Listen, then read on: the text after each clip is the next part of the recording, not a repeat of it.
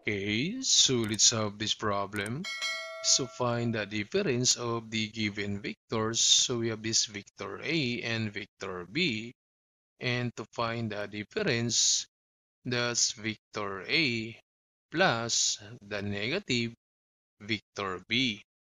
So therefore, we need to find the opposite of this vector B.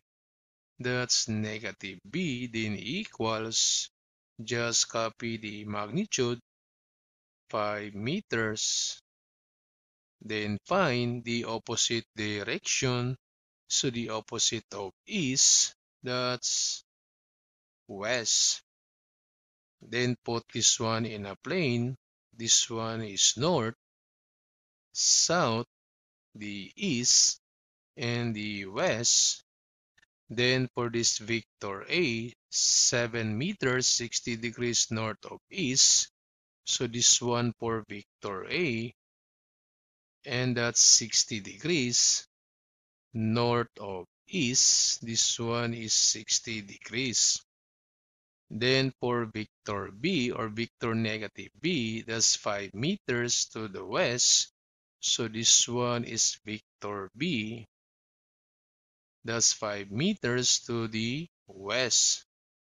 And to find the resultant vector or the difference of these two vectors, we need to create a parallelogram. And this is now the resultant vector or the difference of these vectors. Then to find the difference using this component method, so we have these vectors A and B, and for the magnitude, for vector A, the magnitude is 7 meters, so this one is 7. Then for vector B, the magnitude, that's 5 meters, so this one is 5. Then for the angle, so take note that the angle always starts in the east. So again, the angle always starts in the east. So therefore, for vector A, from east to this angle, so vector A is 60 degrees. And for this vector B, from east to vector B, so therefore the angle is 180 degrees. Then to find the x component for vector A and vector B, so for vector A, x component, that's m, and the magnitude is 7, then cosine, angle, and the angle is 60 degrees, equals, so therefore that's 3.5. So for vector A, the x component is 3.5. Then for vector B, the x component, so we have the magnitude is 5, then cosine, angle theta, and theta is 180 degrees, equals, so that's -5. So for vector B, this one is -5.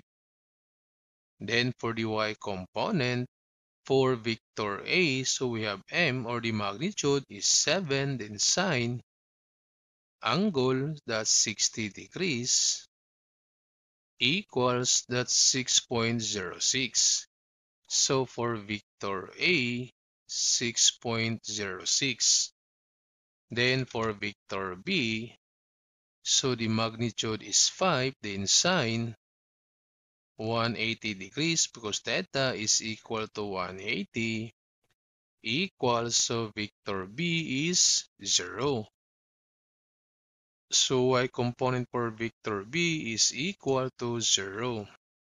Then we need to add this x component, that's the summation of x, and the y component, that's the summation of y. So for this x component, that's 3.5, then plus -5, equals, that's -1.5. So the summation of x, that's -1.5, and for y, that's 6.06. 6. So this time we can find now the difference of these vectors using this formula. So the square of x component plus the square of the y component. Then substitute now the values for x component, that's negative 1.5, then squared, plus for y component, that's 6.06, then squared. Then we have now the square root. So we have negative 1.5, then to the power 2, plus 6.06, then to the power 2, equals, that's 38.97. So we have 38.97. Then to solve for the difference, so take the square root. So the square root of 38.97 equals, that's 6.24.